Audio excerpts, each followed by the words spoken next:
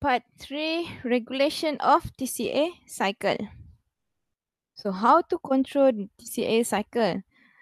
Basically, there are 3 points of control within the cycle itself. One is from enzyme citrate synthase, which inhibited by ATP, NADH, and succinyl-CoA, which is also a product of inhibition by citrate. Second is isocitrate dehydrogenase, which can be activated by level of ADP and NAD plus and inhibited by ATP and NADH molecule. Third is using alpha ketoglutarate dehydrogenase complex, where this enzyme can be inhibited by ATP, NADH, and succinyl-CoA. And this enzyme can also be activated by ADP and NAD+. So those are the 3 control points within the cycle. And one control point outside the cycle, which is pyruvate dehydrogenase, which can be inhibited by ATP and NADH, also a product inhibition by acetyl coenzyme A. So basically, for isocitrate dehydrogenase and alpha ketoglutarate dehydrogenase complex, how they can regulate the TCA cycle. The control of citric acid cycle or TCA cycle, one we can see from this figure that pyruvate is inhibited by ATP, acetyl-CoA, and NADH. And the first step in the cycle itself is step 1, inhibited by ATP, NADH, succinyl-CoA, and citrate. And later on, step 2 and step 3 in the cycle, which used to next is step 2 and step 3 in the cycle itself, which can be inhibited by ATP, NADH, and stimulated by ADP and NAD+. And step 3 is from alpha ketoglutarate to succinyl-CoA, which can be inhibited by ATP, NADH, and succinyl-CoA. So for the step number 2, let's see step number 2 from isocitrate to alpha ketoglutarate. So as I mentioned earlier, isocitrate dehydrogenase is the first oxidative decarboxylation step of TCA cycle. And it has 2 steps reaction, which one is oxidative reaction where isocitrate is oxidized to the intermediate oxalosuccinate. In the process, NAD plus is reduced to NADH and later on will be used in ETC, electron transport chain.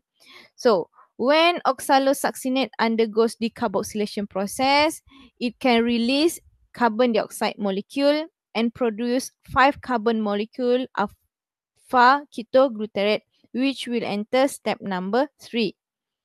Okay, how it's been regulated here? When cell needs to produce energy, what happens is isocitrate dehydrogenase need to be activated. So in this case, ADP act as allosteric activator and will bind onto a regulatory site of the enzyme and therefore increase the affinity of the enzyme for isocitrate molecule. So it can increase the rate of TCA cycle. So what happens if we have high energy? So when we have high energy, the allosteric inhibitor ATP will bind to isocitrate dehydrogenase and therefore decrease the affinity for the substrate. Furthermore, if we have NADH, NADH will also act as allosteric inhibitor by kicking out NAD+ by binding to a region of isocitrate dehydrogenase. So there's no place for NAD+ to bind on the enzyme. When there's no NAD+, NADH cannot be produced, meaning NADH cannot be reduced to NADH. So when we inhibit this enzyme in step 2, eventually the substrate isocitrate will increase. Yes, since step 3 is reversible step. So citrate can also be produced and citrate will then can use to inhibit the step number 1 in glycolysis as well. and therefore reduce the rate of glycolysis as well as reduce the rate of step number 1 in TCA cycle.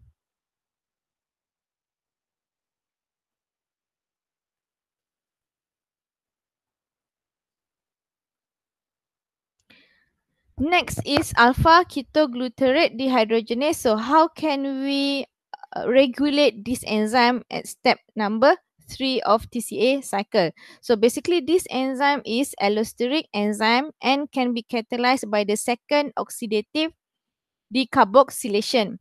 So alpha ketoglutarate also that is produced in step 3, we basically kick out a carbon dioxide molecule and replace with the coenzyme A to form succinyl-CoA, similar with pyruvate dehydrogenase complex. So when we oxidize alpha ketoglutarate, we can reduce NAD plus to NADH. So when ATP are plenty, so ATP, succinyl-CoA and NADH will act as allosteric inhibitor. So they will bind to a special regulatory site at this enzyme and therefore inhibit the activity of alpha ketoglutarate dehydrogenase. And therefore the rate of TCA will also decrease. So when we inhibit this enzyme, what happens is the concentration of alpha ketoglutarate will increase. And this can use the excess of this substrate to produce specific type of amino acid. Remember that I mentioned earlier also that the intermediate of TCA cycle can be used to act as intermediate for catabolism and anabolism of other molecule.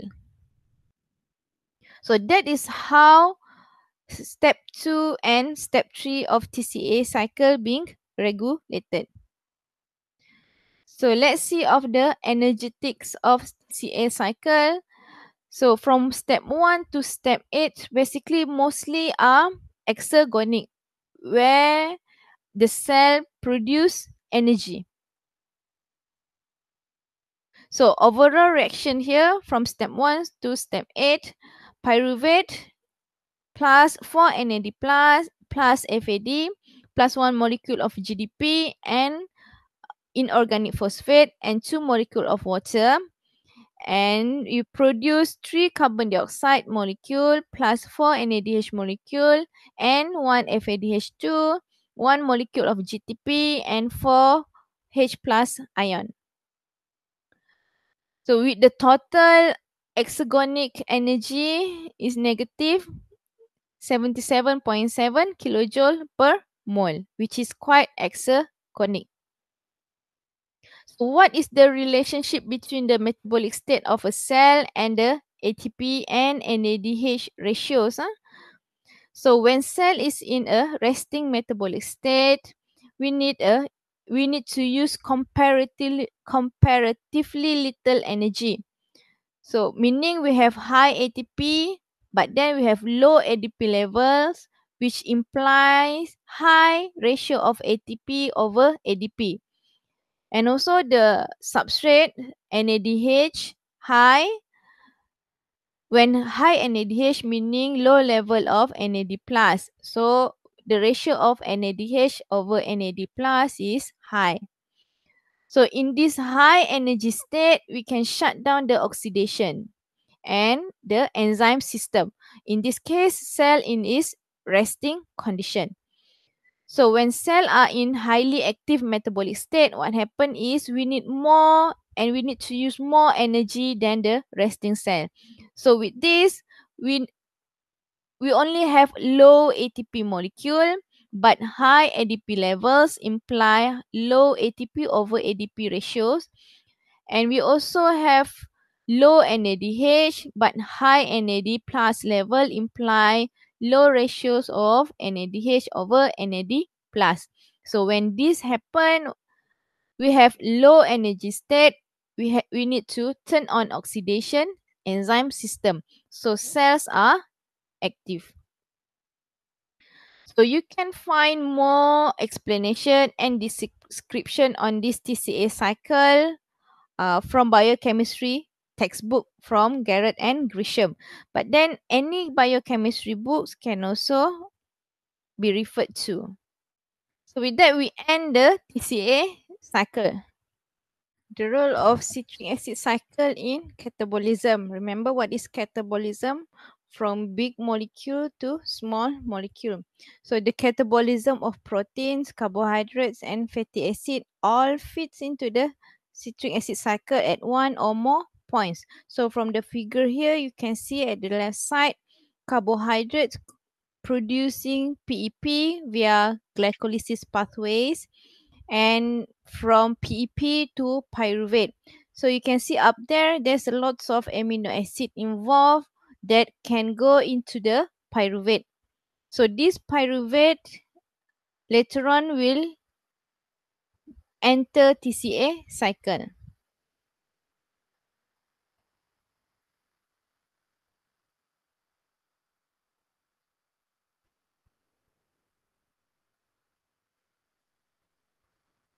And then from up here, you can also see lipids. Lipids, then it enter mitochondria via fatty acids and use beta oxidation pathways, and from there they will produce acetyl CoA, and this acetyl CoA will enter TCA cycle. Okay, on the right hand side, you can see lots of amino acid here. For example, isoleucine, leucine, tyrosine, lysine, phenylalanine, tryptophan. Later on, they will produce acetyl CoA via specific pathways, and acetyl CoA will enter mitochondria and TCA cycle. Apart from that, other amino acid like like proline, arginine, they will produce glutamate, and then this glutamate will enter TCA cycle via succinyl coenzyme A. To summarize everything, all metabolic pathways basically they are all related and all of them operate simultaneously. In catabolic pathways, nutrients, many of which are macromolecules, are broken down to smaller molecules such as sugars, fatty acid, and amino acid. Small molecules are processed further, and the end product of catabolism frequently enter citric acid cycle or TCA cycle, which plays a key role in metabolism. For TCA cycle in anabolism, where from small molecule to a bigger molecule, the citric acid cycle is the source of starting material for the biosynthesis of other molecules. If a component of TCA cycle is taken out for biosynthesis, it must be replaced. Oxaloacetate, for example, is replaced by the carboxylation of pyruvate. A reaction that replenishes TCA cycle intermediate is called an anaplerotic reaction. So we are not going to look further on anaplerotic reaction here. So the overview of citric acid cycle in anabolism here, from acetyl CoA, it can produce pyruvate and carbon dioxide as well as oxaloacetate. So for mammals, pyruvate and carbon dioxide will produce oxaloacetate, and in this pathway, ATP will be used to produce ADP and inorganic phosphate. Okay, from oxaloacetate, it can enter TCA cycle. And the same acetyl CoA, it can enter directly to TCA cycle. So there's two options. So in the TCA cycle itself, we can see from this figure as well, alpha ketoglutarate can have this transamination reaction to produce glutamate. So glutamate will later on will be used to produce small amino acid. So we have looked into this figure earlier, but this one is more extensive. You can see there's a gluconeogenesis included here, as well as fatty acid, amino acid, and how it can be transformed to produce pyrimidines, lysine, threonine, types of other amino acid. So just have a look at these figures, and if you have any question, just type in the comment and let me know. So to summarize the citric acid cycle, it plays a central role in anabolic pathways as well as in catabolism. And these pathways will give rise to sugars, fatty acid, and amino acid that are all originate with components of the TCA cycle itself. So how can we link this to oxygen? So this CA cycle is considered part of the aerobic metabolic process because of its link to the ETC, electron transport chain, as well as oxidative phosphorylation. So two molecules here, NADH and FADH2, two important cofactors generated by the TCA cycle will ultimately pass their electron to oxygen. So with this, we end our second lecture this week. Thank you very much.